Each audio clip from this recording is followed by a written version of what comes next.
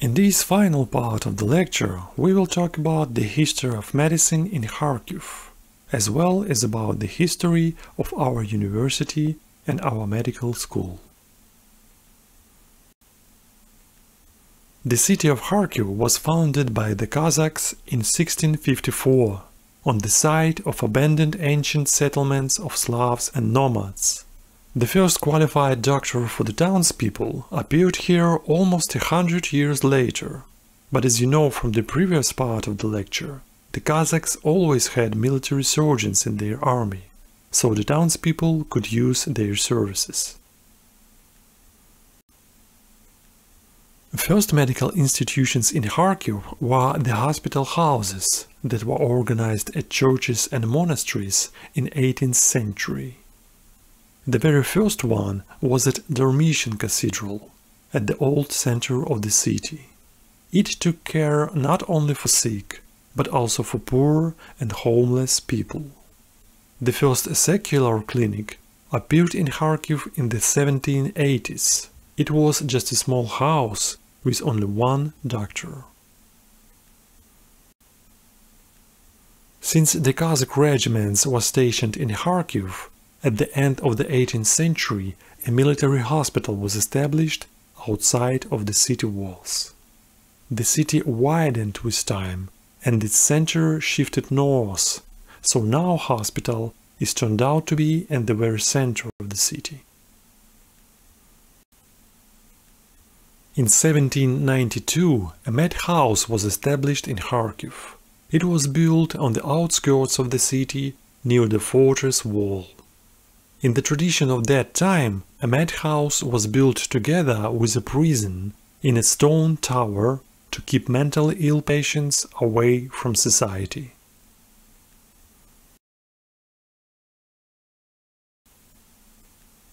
In the 19th century, the population of Kharkiv was constantly growing, and small hospitals could no longer cope with all patients.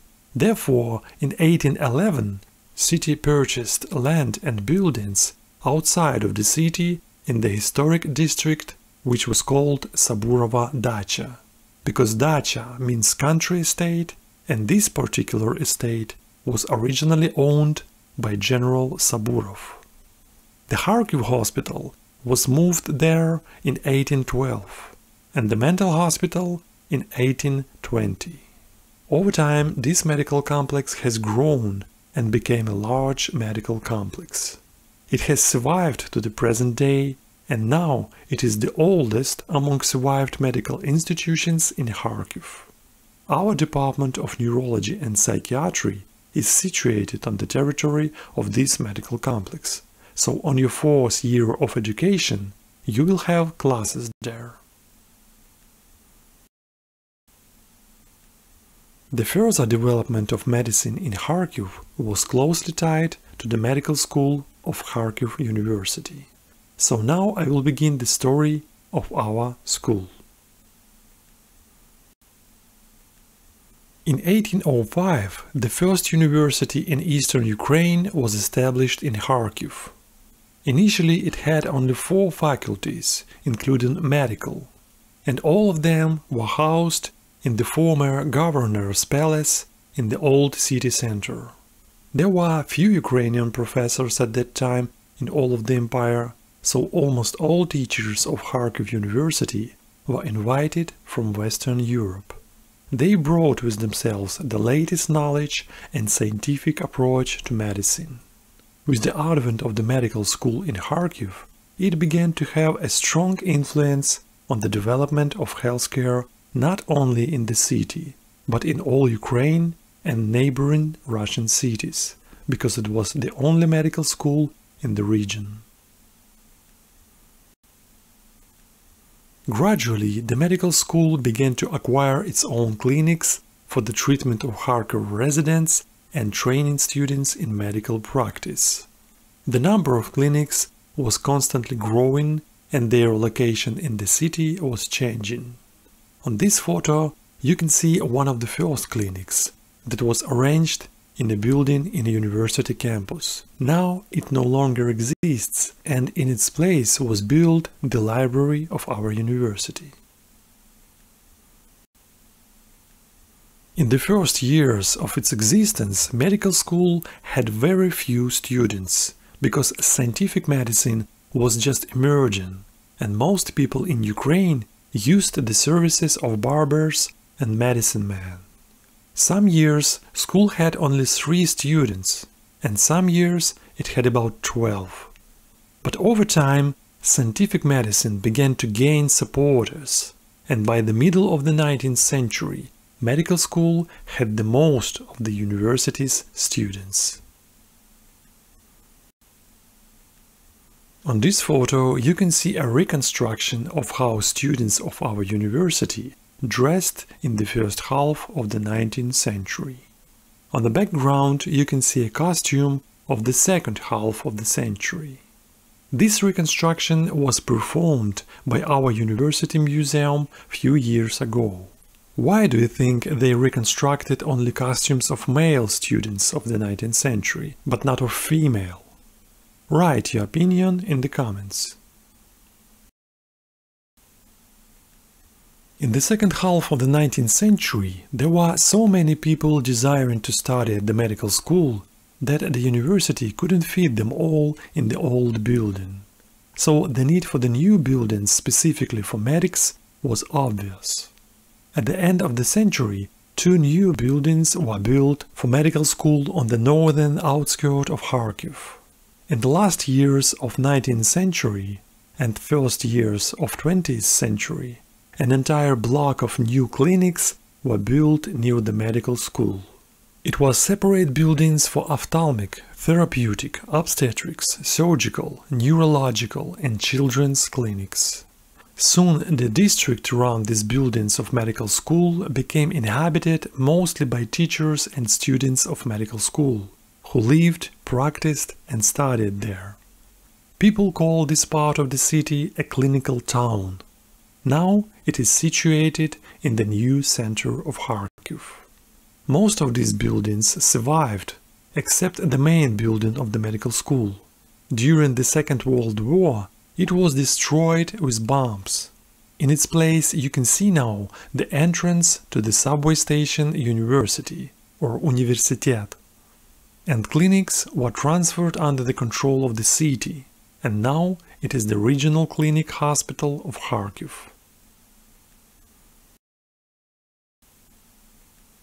Teachers of the medical school took an active part in the life of the city, trying to establish healthcare in it.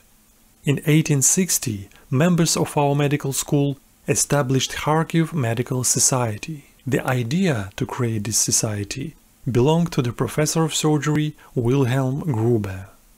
The first president of society was Dusan Lambl, the world-famous pathologist who moved to Kharkiv from Czechia. The society became so powerful that it could raise funds for the publication of its own journal, the purchase of land and buildings in the city center, the construction and maintenance of its own hospitals and research centers. In 1910, it established the Women's Medical Institute, and just 2 years later, a new building was built for the society. People of Kharkiv called this new building a Palace of Medicine. It now houses the Mechnikov Institute of Microbiology and Immunology. A Nobel Prize winner Ilya Mechnikov studied at Kharkiv University. As a child, he was tutored by one of the students of our medical school and started to dream of becoming a physician himself. But mother insisted him to become a biologist, because she was worried that being a doctor, young Ilya would not be able to withstand human grief. So he majored in natural sciences, but most of the consequent life he devoted to the study of human physiology. As you know, in 1882 he discovered macrophages in phagocytosis. This discovery turned out to be the major defense mechanism in immunity, so he usually considered it as one of the founders of immunology. The first Emergency Medical Assistance Society in Kharkiv was established in 1895 by Emily Bellin, one of the teachers of our medical school. First its name was Night Shift Team, then it was renamed to the Society of Night Watch Doctors in Kharkiv. And in 1909, professor of our medical school Ivan Obolensky founded an ambulance society that was called Quick Help. The first building of this society has been preserved and even today performs its primary functions as an emergency station. When the communists came to power in the country, they began to fight the intellectual opposition, the core of which they considered universities. Therefore, in 1920, all universities were first closed and then re-emerged as institutes for people's education. The medical faculty was separated from Kharkiv University, merged with the Women's Medical Institute, and transformed into Kharkiv Medical Academy. Over time, it developed and expanded and became a modern Kharkiv National Medical University. In 1933, Kharkiv University was restored, but without its medical school. In the middle of the 20th century, the university became so large that it could no longer fit into its old building. Therefore, in 1956, it was moved to a huge building in the new city center. It was a dilapidating building that was badly bombed out during the World War II and remained unoccupied for a long time. So it was transferred to the university and rebuilt by students and teachers. At first, the new building was too big for the university, so it housed not only faculties but also the dormitory. Therefore, students could walk between lectures and their rooms without leaving the building. Eventually, the space became scarce even for the faculties, so the university grew into more and more new buildings. In 1993, the medical school was revived at Karazin University. The first few months, with its first 18 students, it was situated in the main building and then moved to more spacious rooms and the separate building on Nauki Avenue. In 2004, the military university on Freedom Square was closed, and its building was transferred to the Karazin University. Now both buildings of the university became to be located on different sides of the same square, one on the south side and the other one on the north side. Therefore, the old building began to be called the main building, and the new one was called the northern building. Some faculties have moved there, including the medical one. In the first years, it occupied only a part of the 5th floor, but over time there were more and more students, and therefore now it already occupies many rooms on several floors.